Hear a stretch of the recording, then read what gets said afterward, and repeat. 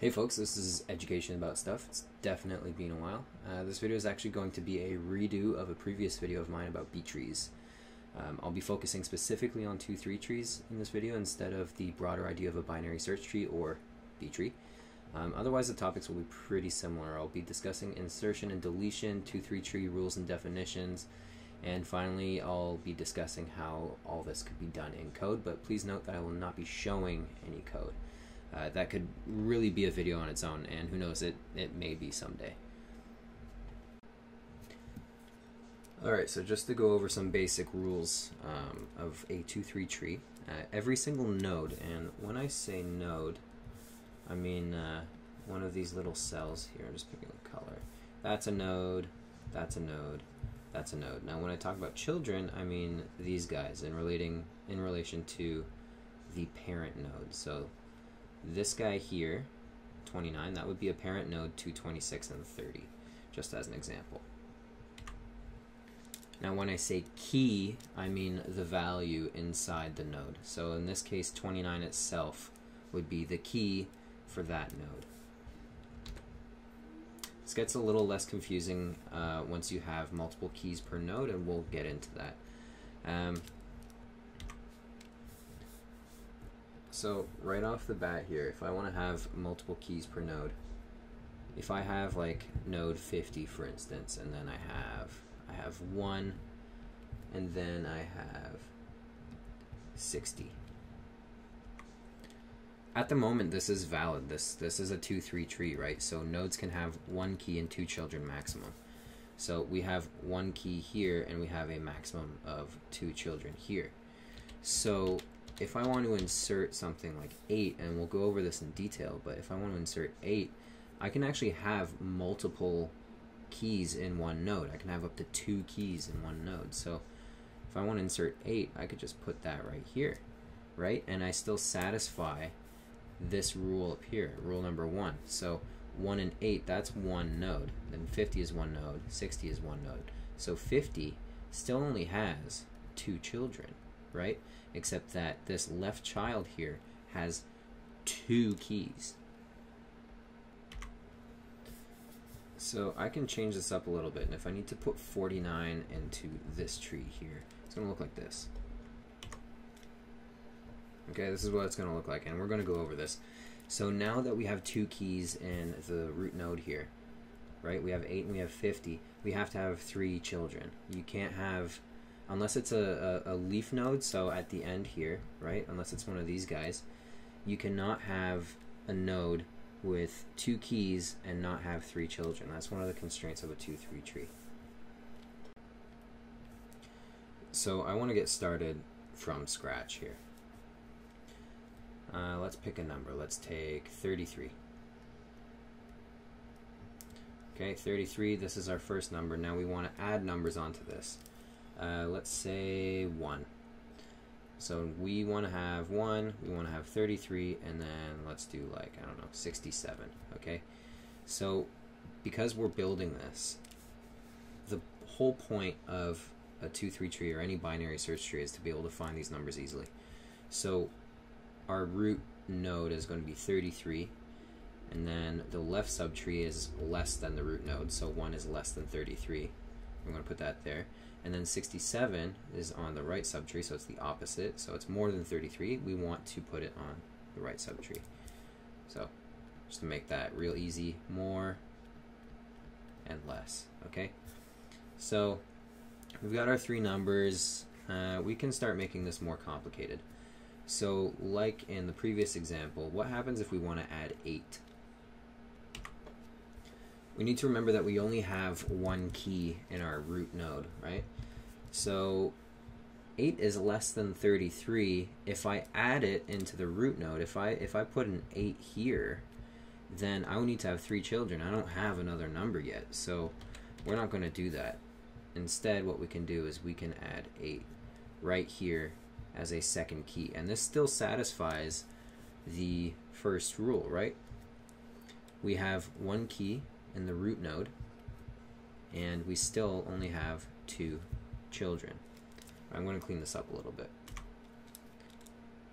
Okay, so far so good. Now let's say I have another number. I want to add 9. So this is where things get a little weird. So right away I can say, okay, well 9 is less than 33, right? So it should be going on this side, but I don't really know where. My gut would tell me kind of like down here, but then we end up with a situation where we have more keys than what we're allowed.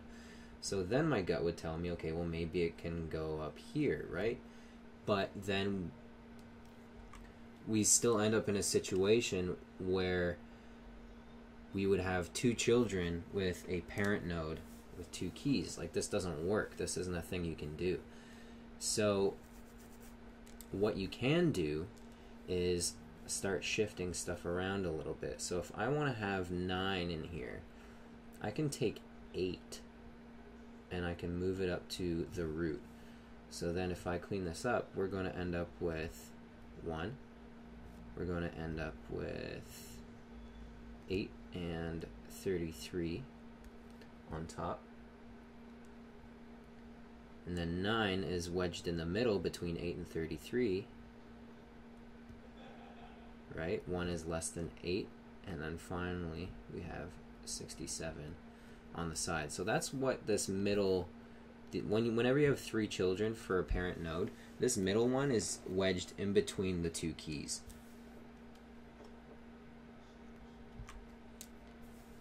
So let's, whoops, I scrolled there. Let's really shake things up. Let's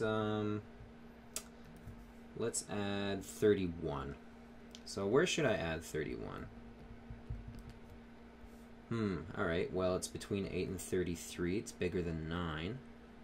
So it's still wedged in between the numbers of our root node. It's between 8 and 33, but it's bigger than 9. So we can actually stick it in here. We can do this. We still satisfy rule number 2, right? Oops. We still satisfy rule number 2. Let's shake things up even more. What happens if we add 32 now? Okay, so 32 is bigger than 8. It's less than 33, so it's still kind of wedged in the middle here, but it's bigger than 31. So we're going to have to rebalance this whole thing. So if I want to add 32, naturally this is kind of where our instincts tell us it should go, right? But then it's not a 2-3 tree anymore. So we can't have 3 keys in this leaf node here. It has to, something has to happen here. But if I move 32 up, then this 31 ends up stuck, and we still have 3 keys up here. So we still need to move a number, but it's looking like it might be 31. Right? So we have 8, 31, 33. That's still 3 keys. That's too many. We have 9 and 32 at the bottom here. So we could probably just push it up one more. We can add another level, and we can make 31 become the new root. So I'm going to cut out for a second. I'm going to clean this up. I'll leave the old one there though so we can see the difference. Alright, so do we see what happened there? So this is our 32 that we just added. And we had to break everything up because our patterns were all off here. The 1 and the 67 are fine because the 1 is the smallest, 67 is the largest, so they're going to be on either side of their extremes. So 1's going to be leftmost, 67 is going to be rightmost. And just to kind of recap here, we had the 31 there already. We want to toss in 32. 31 really is sort of the middle of all these numbers. It's the median essentially, right? So we want to put all of our numbers on either end of 31, and this is what the entire algorithm looks at. So what this might look like in code is actually kind of the opposite of our intuition, what our intuition's telling us. If you're on like an exam or doing this or whatever, it doesn't really matter. But in code, if you're looking to implement this, it would actually look at the root node first, and it would have this new 32 that it wants to insert, and it would try to insert it here, and it would say nope, can't do that, and then it would check out below right? And then we'd try and look here, like, no, can't do that. And then it would kind of look to rebalance and say, okay, well, we still have 31, it's less than 32, it's right beside it. Now we can scoot this guy up, move 31 up to the root, and then it would split everything, rebalance the whole thing. Right, so before we move on to deletion, I do want to mention that when you're inserting your first couple of elements, your first couple of keys, rather, let's say you have 9 and 10, okay? Your very first step will actually be a dual key node, right? And then as you keep adding, it'll rebalance everything. So if you were to add 11 after this, then it would split it. Your first step would, oh, I actually think it's cutting out of the frame here, so what I have in the corner there is just 9, 10, 11, and then 9, 10 split. So the algorithm would try and put it here. It would say, oh, no, can't do that, but I do have a 10. So then it would promote 10, right? So 10 would now be the root, and then you'd have 9 and 11 on either side, and then you end up just going from where we started. Alright, this tree's a little trickier. This is for deletion. I'm trying to throw you guys for a little bit of a loop here. So just to kind of recap, 31 is our root node, right? The entire left subtree is less than 31. The entire right subtree is larger than 31. And then here, you know, it's the same thing. So the left subtree is smaller than 33. The middle subtree is wedged between our two keys, and the right subtree is larger than 67.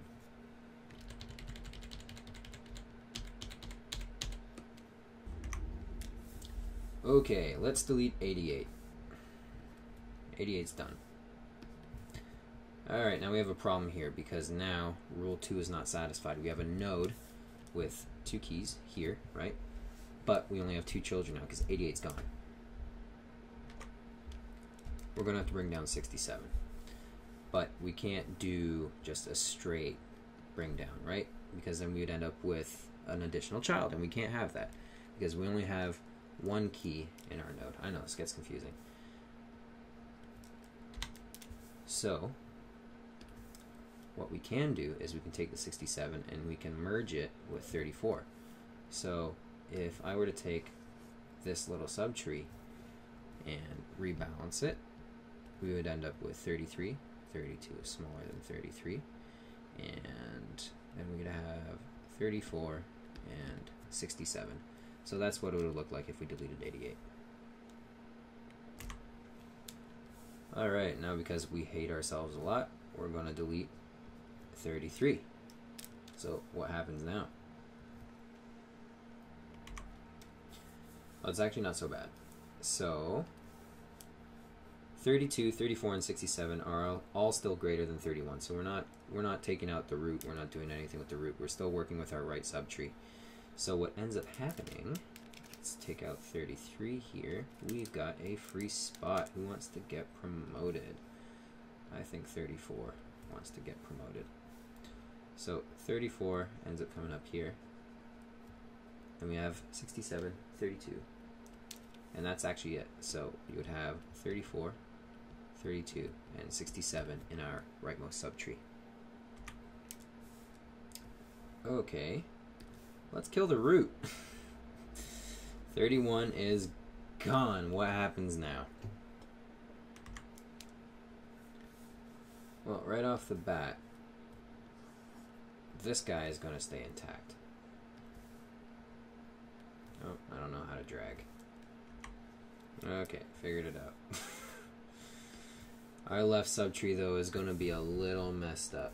So 31's gone now. We've got the king's throne is up for grabs.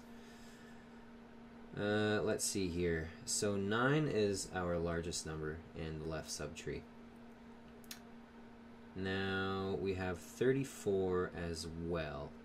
So my gut is kind of telling me, okay, well, can't really bring that up there, so then it goes 1 higher. I think we're looking at 9 being our new root, and then we have our 34 left subtree, blah blah blah, and then we have 1 and oops, we have 1 and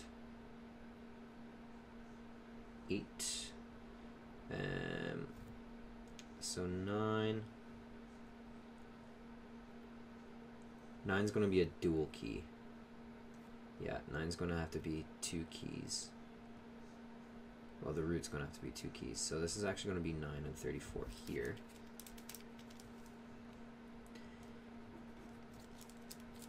And sorry, a lot of this is kind of black box. Like, it's kind of like you just have to look at it and sort of figure it out.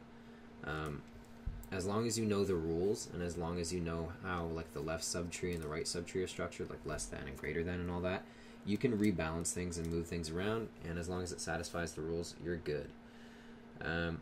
So this is our root node now. So we have 9 and 34. We still have 8. Then we have 32 and 67.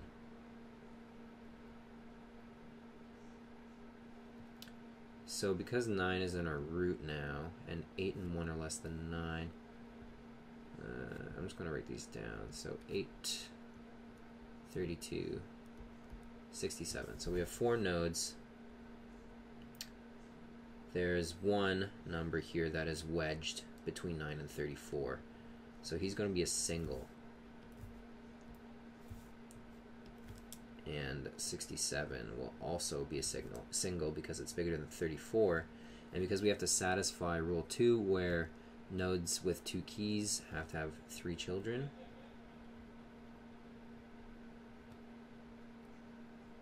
Boom. Okay, excellent. So that actually does the trick.